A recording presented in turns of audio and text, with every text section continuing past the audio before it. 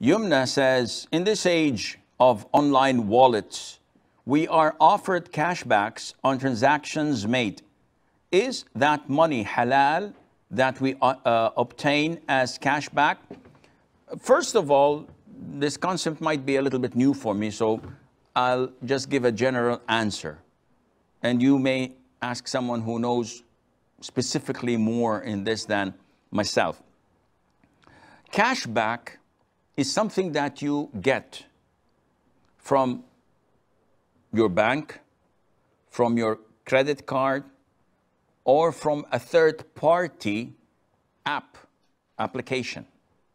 So any cashback that I get from my bank account, this is riba. And we spoke about this before, because the money I deposit in my bank account, this is not for safekeeping. Otherwise, it would be prohibited for the bank to utilize this wealth, and they should put it in a deposit box that is untouchable. But this is not the case. They usually take whatever deposits they have and they deal with them. They lend them to people with interest, with riba. They do things, buy stocks or whatever, and trade on the stock market, etc. So whatever they give back to me, this is actually called riba. In a credit card, it's different, because I'm actually borrowing from them. So, and I'm not going into whether credit card is halal or haram, because we've spoken about this before, and you find so many links on my YouTube channel talking about this. But when I buy something worth 1,000 euros, the credit card company gets a percentage from the seller who sold the item to me. So they, after accumulating a number of transactions, as an incentive for me to utilize this, because they're benefiting from the seller, though I'm paying on time and there is no riba in it, they give me cashback.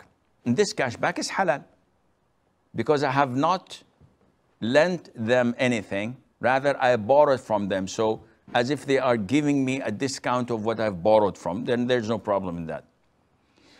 The third option is to have a third party, which is an application. So an e-wallet or an online wallet usually is an application that they store my username, password, bank accounts, credit cards, etc., for safekeeping in a secure environment.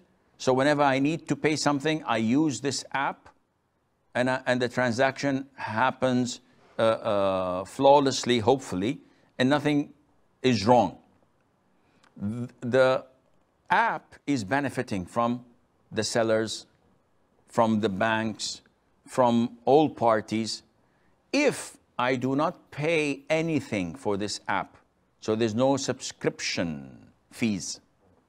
It's totally free and legit. And this app is independent from the banks that I have my bank account in. Rather, they benefit from the credit card or from the shops that I'm buying from.